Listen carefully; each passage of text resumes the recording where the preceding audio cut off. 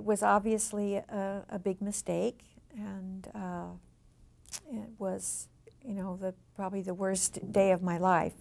A mother still grieves for a son lost, not to murder, but to the mental control of the Heaven's Gate cult and its delusional leader. I'm Doe, for starters. The man, Your only chance to survive the message, or evacuate is to leave with us. the result.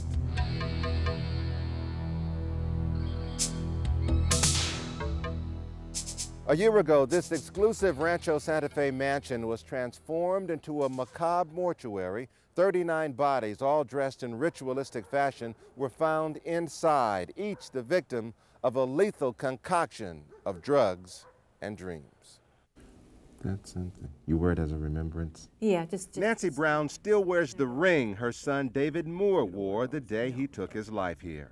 A color Xerox sheet chronicles the belongings he had at his death.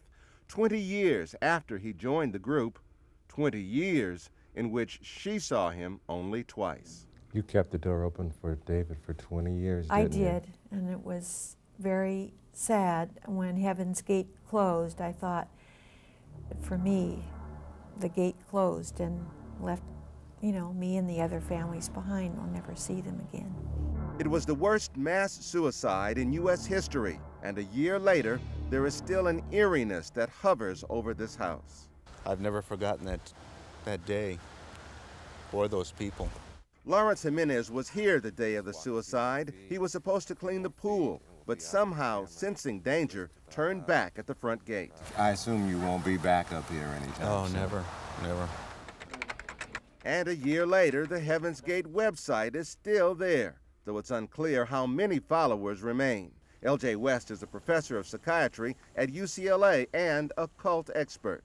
I think there are probably still a few around who cling to the belief that was inculcated in them before, but generally speaking, I'd say it's over. Is it? Rio D'Angelo should know. He is a Heaven's Gate member who survived, the one who discovered the bodies. The Heaven's Gate class, Heaven's Gate Monastery, does not exist any longer. However, there are people that were members at one time that are still here. That's little comfort for this mother with her ever-haunting questions about her son's last moments.